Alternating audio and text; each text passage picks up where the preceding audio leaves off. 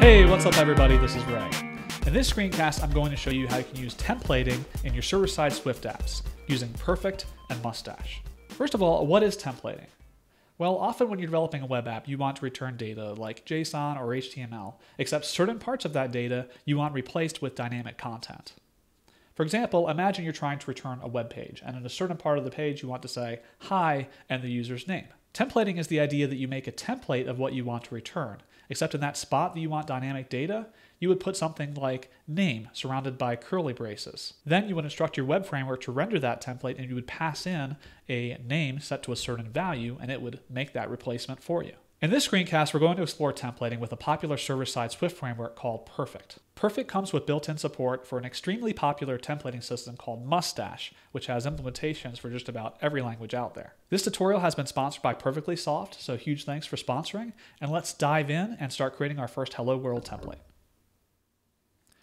I've already got the Swift 3 toolchain and Perfect Assistant installed, so I'll create a new project in Perfect Assistant using the Perfect Template app template. I'll browse to a directory to store this project in and create a new directory called Hello Templating. I'll uncheck Integrate Linux Build to save compile time, and I'll click Save. Perfect Assistant will set up a Hello Perfect project for me. Before I open the project, I need to do two configuration things. First, I need to create a directory for the templates to be stored in, so I'll click Open Project Directory and I'll create a new directory called WebRoot. Second, I need to import the Mustache library itself. To do this, I'll just drag the entry for Mustache from the utility section up to the dependencies and click Save Changes. This will auto-regenerate the Xcode project, so at this point I can just click Open Xcode Project. Before I forget, I'll select the second target and go to Edit Scheme and set the working directory to the Hello Templating directory. Now let's create our first Mustache template. Inside WebRoot, I'll create a file named hello.mustache. Let's start by returning some basic HTML without any parameters to replace. We'll do that later. Note that you can return anything here. It doesn't necessarily need to be HTML. Also, to get syntax highlighting, just select Editor, Syntax Coloring, HTML.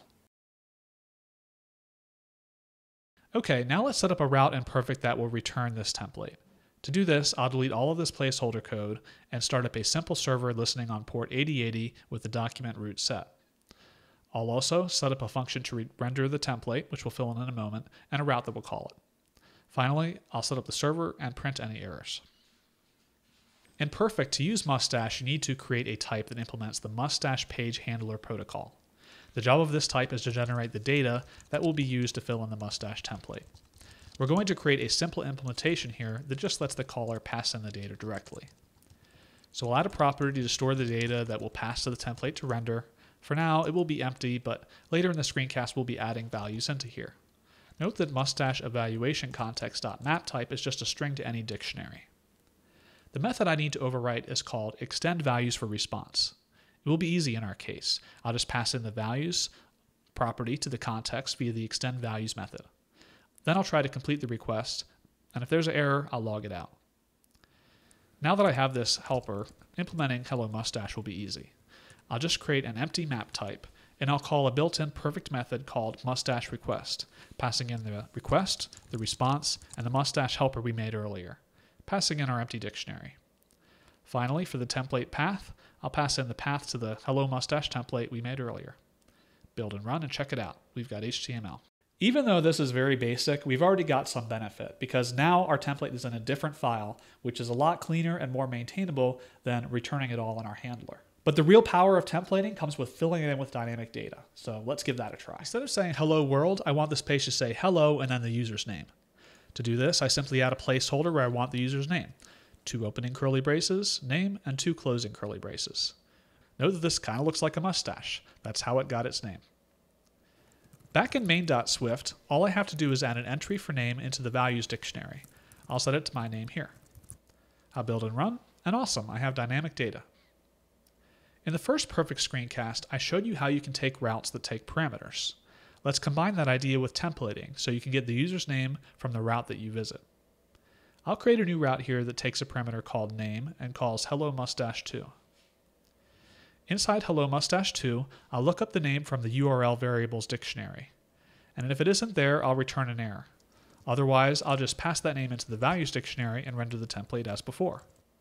Build and run, and let's try this with a dynamic name. It works. Replacing placeholders for single values in your template is great, but often you have a collection of items that you want to render. For example, on a blog, you might have a collection of posts, or on Twitter, you might have a collection of tweets. Mustache also supports looping through a collection of data through a concept called sections. Let's see how that works. I'll create a new template here called hello2.mustache and copy in the same HTML from earlier. Except this time, let's assume we're passed in a collection of users, and for each one, we want to print out their name. To do this, I'll put users inside curly braces, but prefixed by a hashtag to indicate this is a section. To close the section, I'll put users inside curly braces again, but prefixed by a slash to indicate that this section is complete. Inside the section, I can refer to any property that all users contain. Our users will contain a name property to start, so I'll print that out. Back in main.swift, I'll add a new route for hello mustache 3. This time, instead of passing in a single value, we pass in a dictionary. For each user, I'll add an entry for their name. I'll build and run, and nice, I see a collection of users. Usually when you have a collection of data like this, each element has more than one property. For example, a user might have a name and an email address. To show you what I mean, I'll create a new route here that has users with both names and email addresses. I'll create a new template to display this based on the previous template. It's the same as before, except now we're looking for both the name key and the email key inside the dictionary for each user. Build and run, and nice, we've got a dynamic collection of data. There's one last thing I want to show you before I go on. Sometimes you want something different to appear if you don't have any data at all in your section. For example, if there are 0 users. This is really easy. You just put the name of the section in curly braces as before, except you use a caret to indicate that this should be displayed if there are no users. We can test this out by creating a new route and just not passing in any users this time. If I build and run, nice, I see it display that there are no users. Often when you're creating templates, you have a lot of repeated elements. For example, all of the pages we have so far have the same bits at the beginning of the HTML document and at the end of the HTML document. And it would be absolutely terrible if our designer came in and said, hey, I've made all these changes and we have to go and update 1,000 different pages. As with programming, a general rule is don't repeat yourself. And luckily, Mustache makes this easy through the concept of partials. Take a look at our 3 Mustache templates here. They all begin the exact same way and end the exact same way.